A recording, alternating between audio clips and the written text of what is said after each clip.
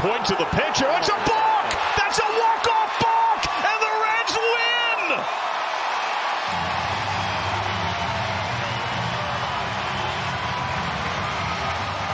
A stunned Whistler can't believe it. Kevin Cash out to argue the fireworks flare on the third walk-off win of the year in the homestand, and it comes on the most bizarre of balk to end it.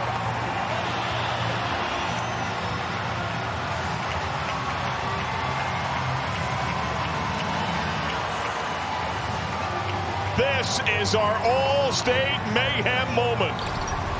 Well, this is something that you very rarely see.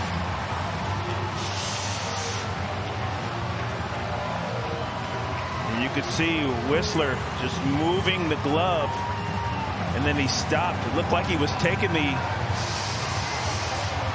sign from the catcher.